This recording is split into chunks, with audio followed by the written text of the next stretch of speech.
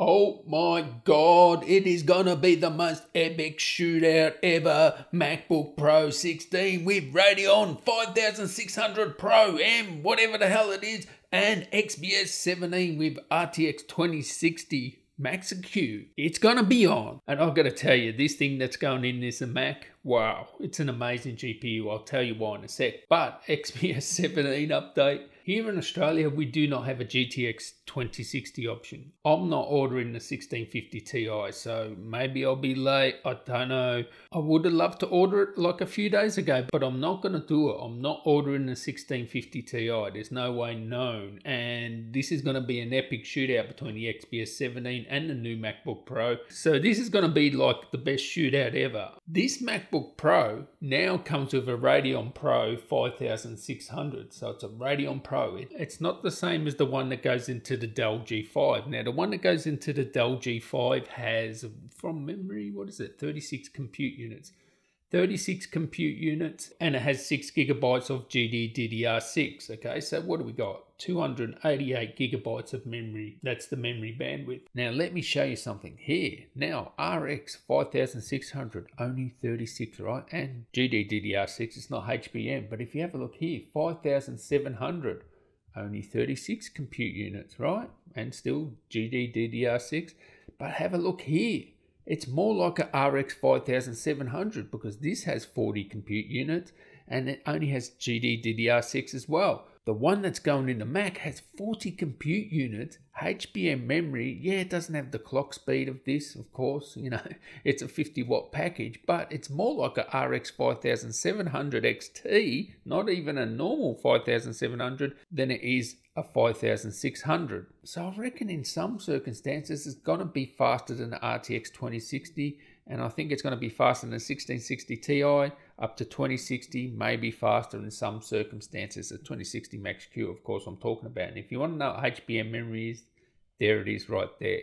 The memory is right next to the GPU, okay? So it's not really like cache, but it is so low latency and such a wide bit memory interface that the bandwidth and latency is just next level compared to GDDR6. Now you can see here 5600 versus 5500. What this does mean is a new motherboard design. So as you can see up right here, the memory is right next to the GPU. That means the memory does not have to be on the motherboard anymore. And if you remember the Vega 20 MacBook Pro 15, they actually, you know, revised the motherboard. They actually done a hack job on the cooling too. Just like, I swear to God, it looks like they just welded another piece on and just grinded it. It was like really atrocious. So hopefully they do a bit of work on the cooling. Will it be any hotter? Well, 50 watts is 50 watts, right? So in that regard, no, it's not going to be hotter. But the thing is, it may get hotter quicker. That's the thing, right? It may get hotter with a lower wattage in it. So the fans might kick on earlier. Or maybe because of the clock speeds are down, it might be cooler. Who really knows? I expect with, you know, 40 compute units, it's going to be hotter. And that's a massive difference, 24 to 40. Wow. That is amazing. And 394 gigabytes per second versus 192 gigabytes per second, you know, it's virtually double the memory bandwidth, and, you know, much more stream processors. And you have a look at the 5.3 tera floppies compared to 4 terafloppies. Yeah, it's fair to say my old floppy has taken a workout in the last few weeks, and yeah, it's been constantly solid state. I don't think I can handle it anymore. I think the 2060 will still be more powerful, but it's going to be a close run thing. There you go, 394 gigabytes per second compared to 280, was it? Yeah, 280, 190-bit, 192-bit memory interface. This GPU that's going into this MacBook Pro is going to be an absolute monster, and an efficient monster as well, because it's going to be 50 watts, because it has to be. It's fitting in the 96 watt package. 2,560 stream processors. What do you get in the 5600? 2,304. But the main thing here is the compute units, all right? So the 5600M that goes into the Dell G5 has 36 compute units, but it uses more power, 90 to 100 watts. So there's a difference there, but I'm willing to bet with the extra 4 compute units you get on this Radeon Pro 5600M on the MacBook Pro and the extra stream processors, I reckon it's going to be as fast, especially with HBM memory. It's got HBM2 memory. Yes, not GDDR6. It's going to be much more expensive. It looks like an efficient monster. And the thing is, with Apple, they get the best. They get the cream of the crop. It was the same with the 5500M. They get the more power efficient ones that they're going to put in the MacBook Pros. Had extra compute units, but this one's got a lot. This has got 4 extra compute units. So that's quite a lot. And especially with the HBM2 memory, it's up to 75% faster. Well, that's what Apple have said. So I can't wait. XPS 17 versus MacBook Pro 16, RTX 2060 Max Q versus 5600M Radeon Pro, by the way. And actually, this would be a workstation beast, because you can imagine boot camp. It's just going to be amazing. So let's have a quick look at what we're seeing here. So we already have the 5500M here, all right? So 2.5 times faster, 3.5 times faster. Now this is compared to a 560X, but just let's have a look how it scales. With Final Cut, not so much of a boost there. And it will be interesting to see is, can the Mac actually take back the crown as the content creation king? Because the Mac actually had the fastest benchmarks out of all the laptops until the 10th generation come out and Adobe updated their software. But now it might take back the crown. So it might still be the fastest editing machine in Premiere. It's going to be very interesting compared to the XPS 17. But what we can see here is DaVinci Resolve. Look at that. That's a big boost there. 3.5 times. DaVinci is going to be fast. You know they're going to take advantage of the GPU in DaVinci. So make sure you do subscribe, because I'm going to get this in for sure.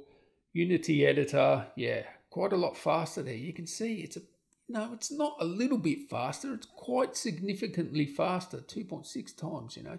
Now, if you have the current 5500 or 5300, should you upgrade? No, I wouldn't upgrade. I wouldn't upgrade until you get, new CPUs, new display, something like that. It's not worth upgrading just from a 5500, even from a 5300. It's just a lot of wasted money if you're upgrading from a 16 to another 16, which is just a GPU option. I really think you need more, but it's your money. If you want to do it, just do it. And it's going to be expensive. Let's have a look here. So 2,799, and what's that GPU option? That GPU option is, holy crap, that looks like Australian prices. What the hell just happened? Oh, 64 gig. Okay, let's just go to a normal configuration. Let's just go 16 gigs and let's see.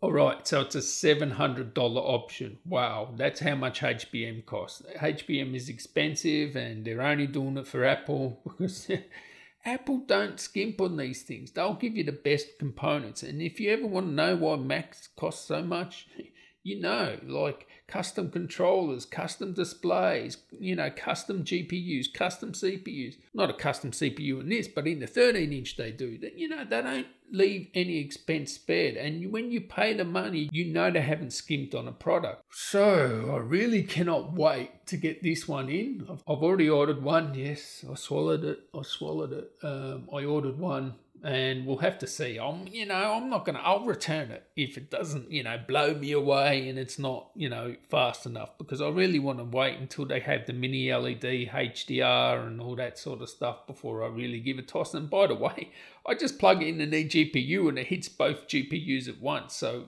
this won't beat, me plugging in an eGPU and having 2 GPUs running at once. I'm really going to have to test it out. If it's good, if it's worth it, I'll keep it. If not, I'm definitely going to probably return it. But the best thing is, I just want to see how it compares to the XPS 17, because now we have 2 GPUs and already we know that the 5600 is close to a 2060. If you want to know, go to Jared's Tech and Own It This Home. But that GPU is not as good as this one. It doesn't have HBM memory and it has less streams and less CUs, but they use more power. But these will be more power efficient. It's a bit like sort of like the 4900 HS. It's 10 watts less, but it's like nearly the same performance as a 4800. That's how this is going to be. So the memory will make up for, the lack of power in terms of wattage, and the extra CUs will make up for that as well. So it's going to be very interesting to see. Can't wait to get this in. It's a special order. That's the only thing that sucks. I wish I could pick it up tomorrow And yeah, with the Dell XPS 17, come on, what are you doing? I'm not ordering a 1650 Ti Dell. I'm sorry, I'm not doing it, but I cannot wait to compare these two laptops. It's just going to be the most epic showdown ever. So anyway, I'll catch you in the next one, guys. It's 3:22 in the morning. I'm going to bed.